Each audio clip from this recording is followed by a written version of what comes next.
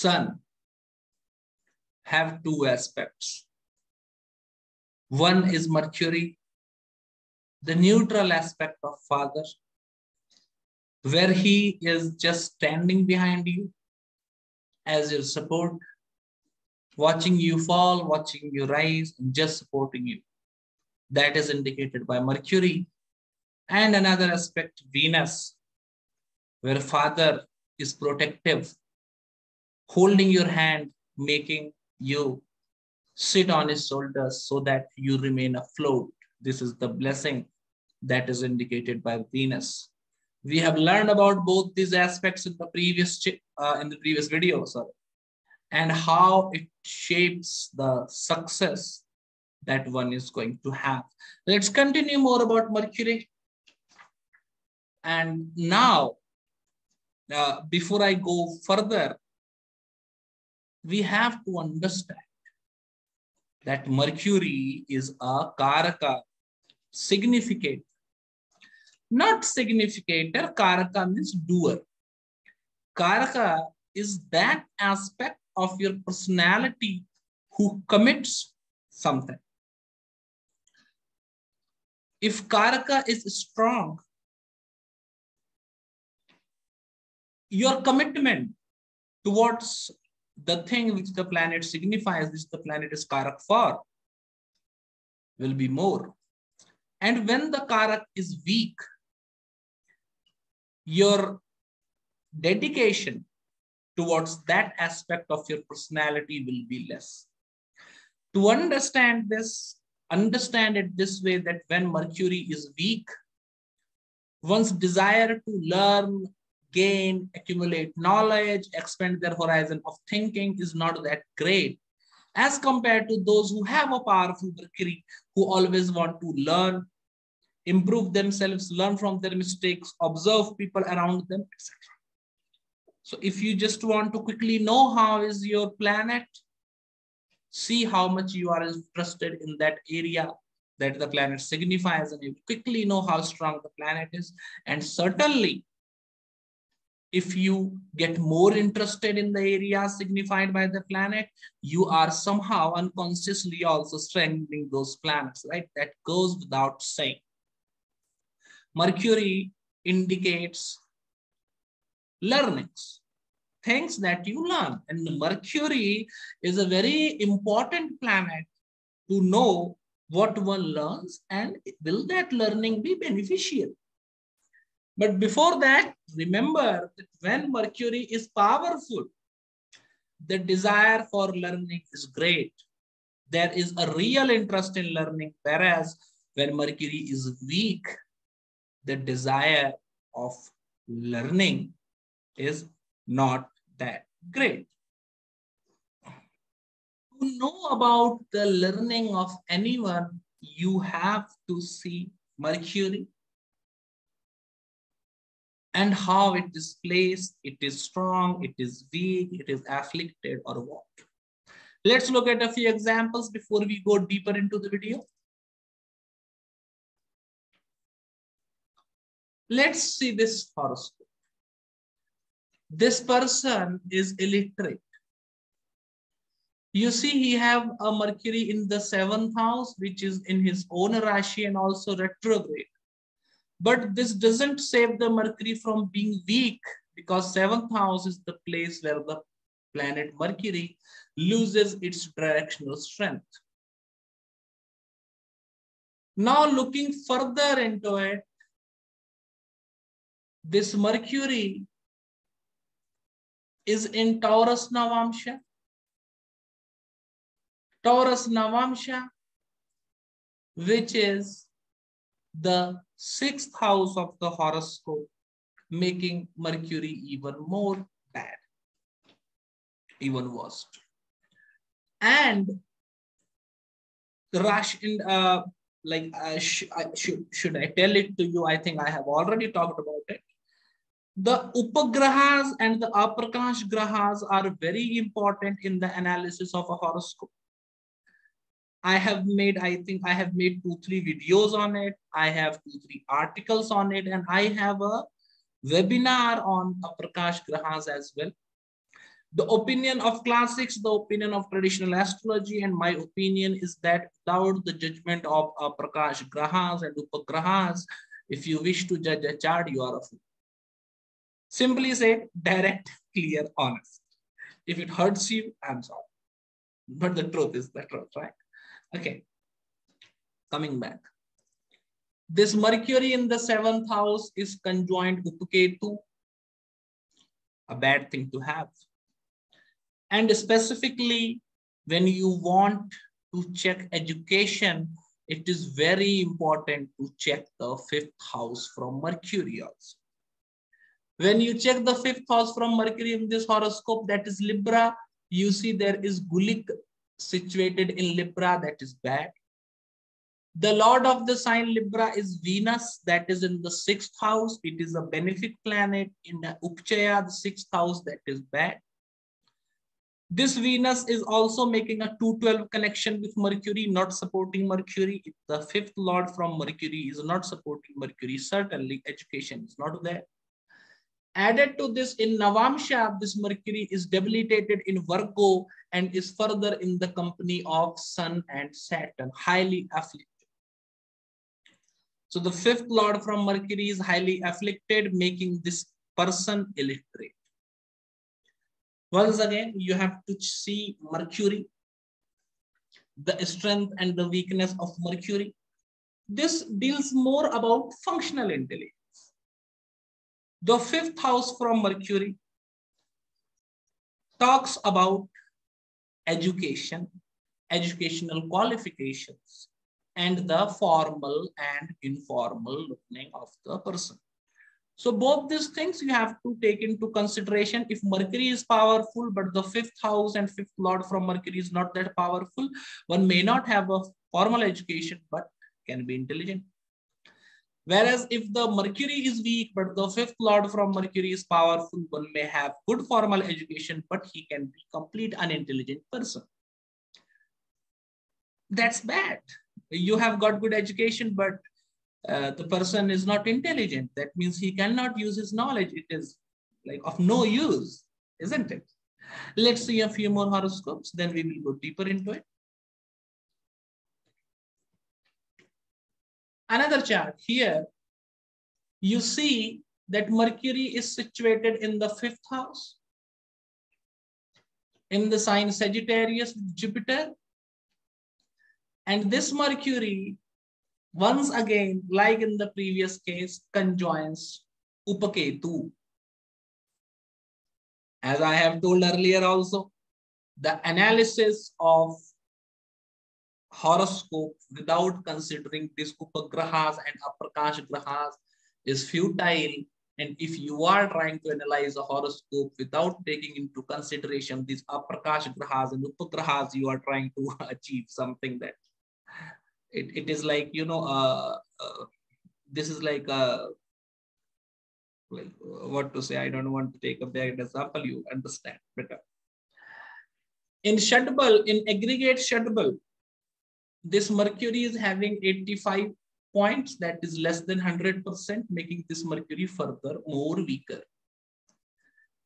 The 5th house from Mercury is lorded by Mars. This Mars is retrograde in the ascendant.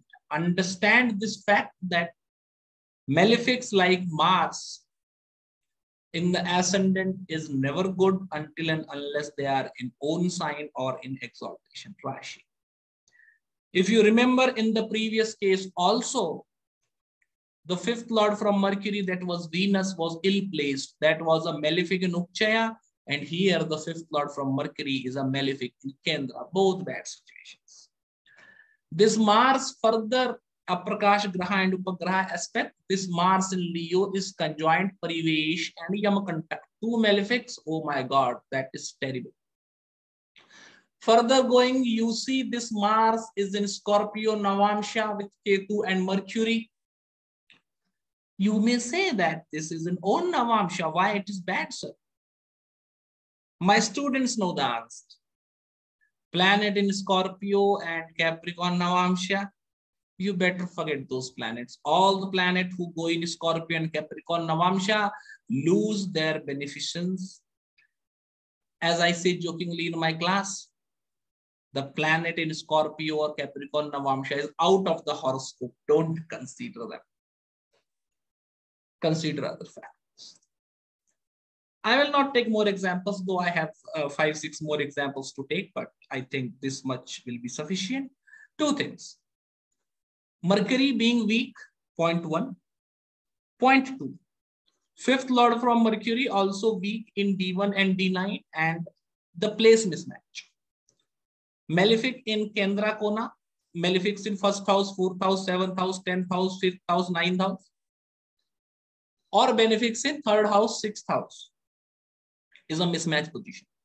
Fifth lord from Mercury getting mismatched, Mercury getting afflicted, both normally and also by Aprakash Grahas and Upagrahas, that is Dhoom, Vitipat, Parivesh, Indrachap, Ketu, Kal, Mrityu, Arthprahar, Yamakantak, and Gulik. Getting afflicted by these planets make one, I will not say literate, but not have much formal education, right? How to differentiate between the functional intelligence of the native and formal education, I have already talked about. Now, there comes a very important point. The knowledge that one have gained, will it be beneficial for him? I can take many examples for all of these things, whatever I have covered in the series, as I have already told you. If I have not, then let me tell it right now. All these things come from my own experience, my personal experience of looking at horoscopes. But sadly, I don't want to show examples because the horoscope belongs to clients. And I don't find it is fair to share client details publicly, right? So that is the particular reason that I am not doing it. But certainly these come from experience. And if you know how to look at a horoscope, if you follow my videos, my settings, you will certainly be able to replicate these principles that I am teaching you and predict based on this. Always remember, I have two types. People who watch my channel, I want them to be able to predict. They take up to do astrology. They don't do astrology. They learn astrology for themselves. They want to practice on their own chart, want to predict the chart of family member, people, doesn't matter. My astrology is completely focused on making people predict. I don't believe in time pass astrology, making transit videos and useless videos that I don't do. My single target is to give proper, right, good, formal, functioning, research-based, authentic, bona fide teachings related to astrology to my viewers. That is my basic target that I wish to achieve. And my motive is not my betterment. My motive is the betterment of astrology. है ना, मेरा भला हो, ये मेरा target नहीं है. मेरा जिंदगी में वैसे ही बहुत बड़ा है, हमेशा से. ज्योतिष का भला हो, ये हमारा टारगेट है. और यूजिंग दैट एस्ट्रोलॉजी, उस ज्योतिष को इस्तेमाल करके आपका भला, ये मेरा टारगेट है. Right. So my target is that you should learn proper astrology, help yourself, improve your lives, help people around you, and help improve the life of people around you. This is my basic target, right? Coming back to that point. The planet in fifth from Mercury indicates fifth house from Mercury.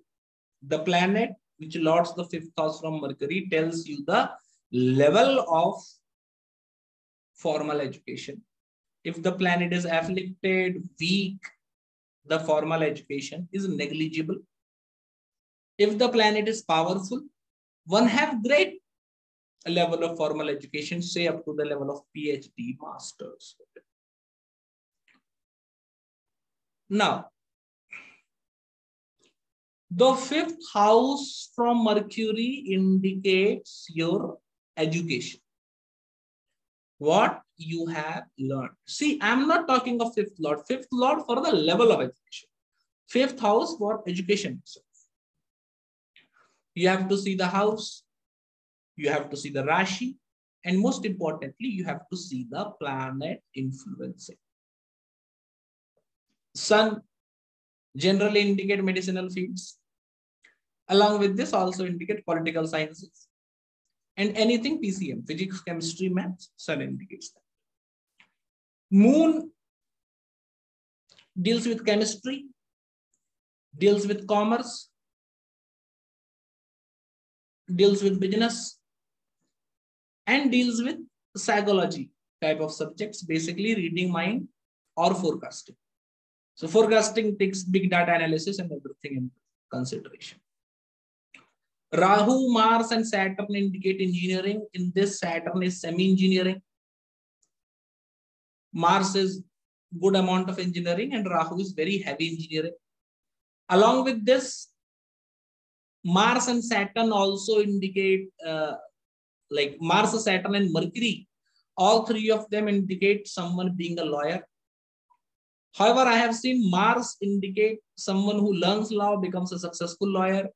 Saturn indicates someone learns law, doesn't become a successful lawyer, and Mercury indicates someone who learns law and don't practice it, but use the same knowledge into some other field.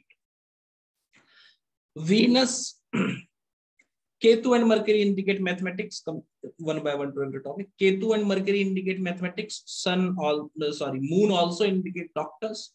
Saturn also indicate doctors, by the way, specifically Ayurvedic or homeopathic doctors, not allopathic ones. Coming to the section of medicine, Jupiter indicates Ayurvedic medicine, Mercury indicates Unani and homeopathic medicine, and Sun, Venus, and Moon indicate allopathic medicine. More Sun indicates allopathic medicine. More into this, I will say Venus indicates supplement, general physician type of a thing. Sun indicates a specialization, and Moon indicates a general physician kind of a scenario, more related to acrobatics, bodily movements, etc., etc.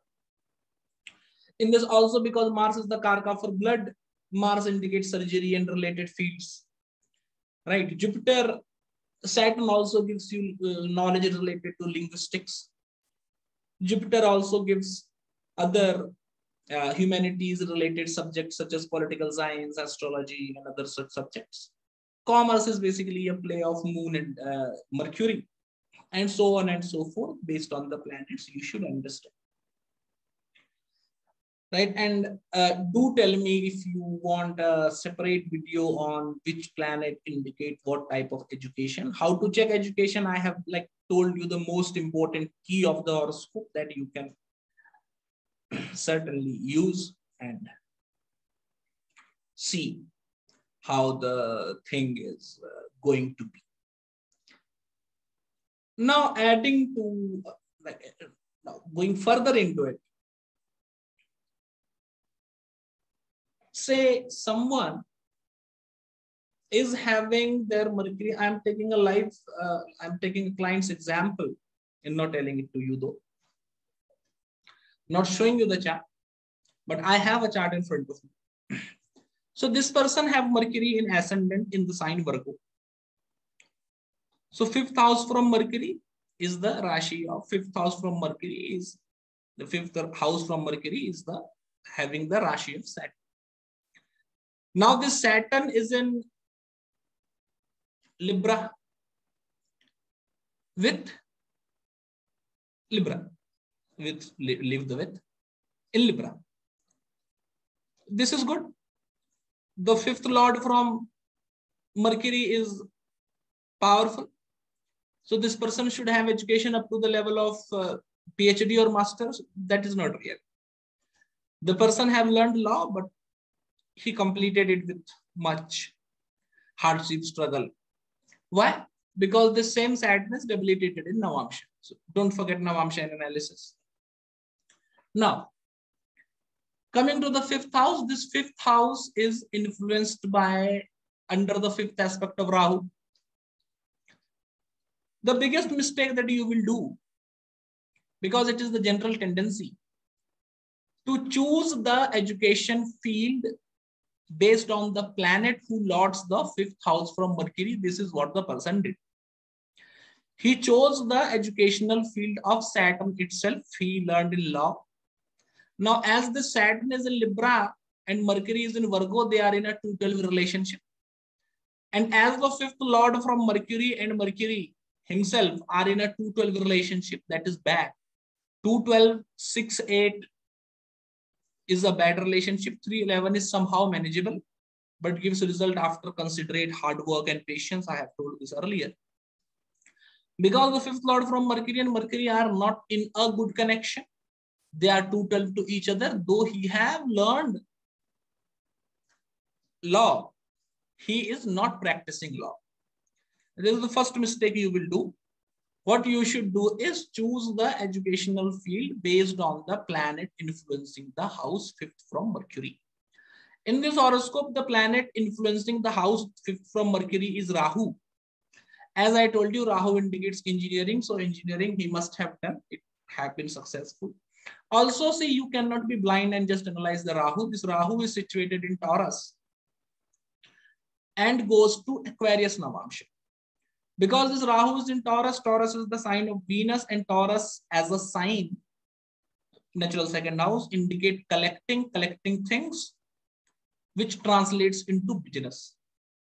Rahu indicate international things. So better was the case if this person must have learned international business, in which he must have been able to make good profession without any doubt. But unfortunately, he haven't done that. So problem.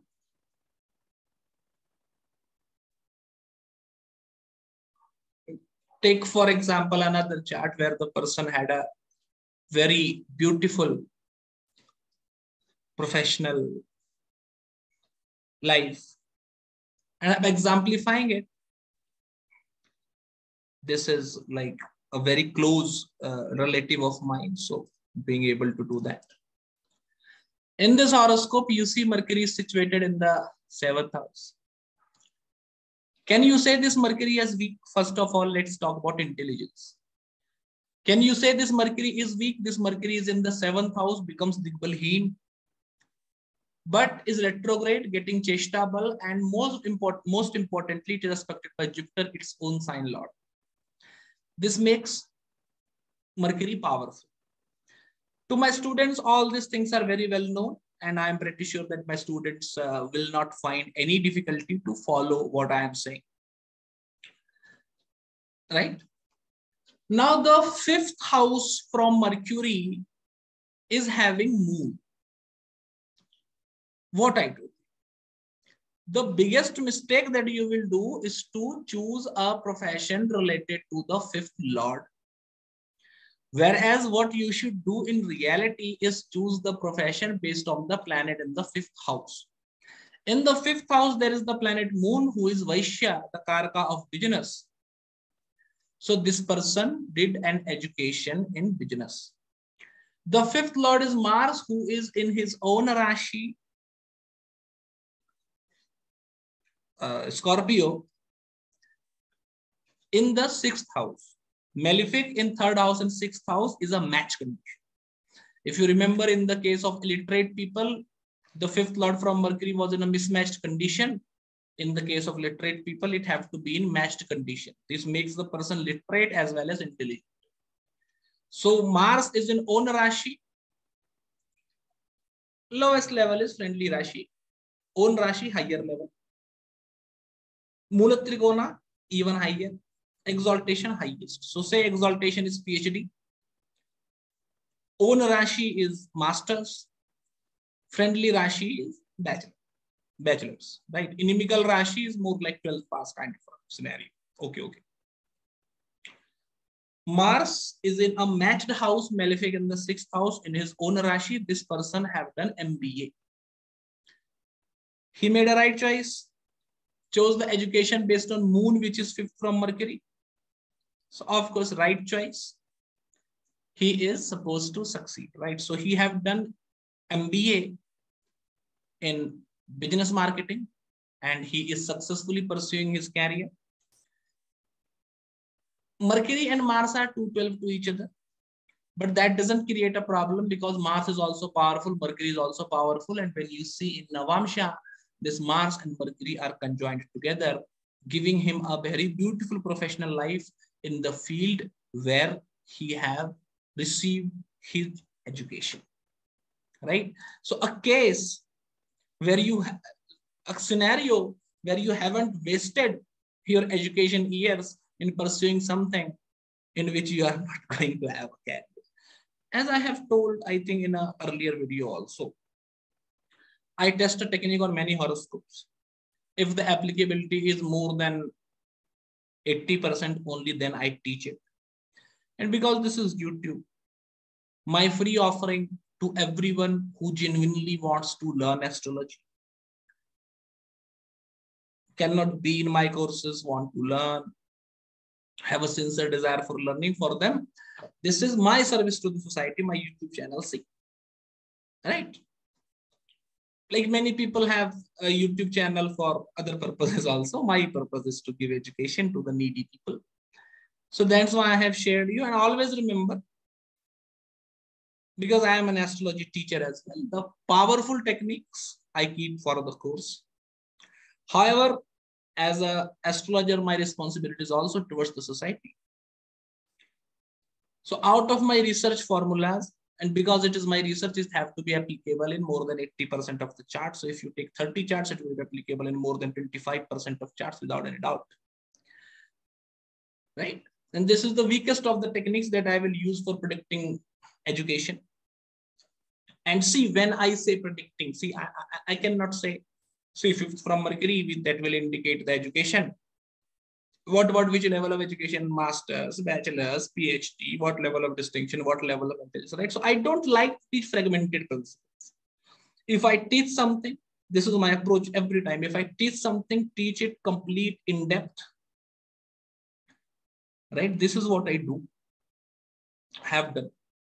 I have a course on education and profession that was a 10-class course where we have covered the educational and professional aspects of a horoscope.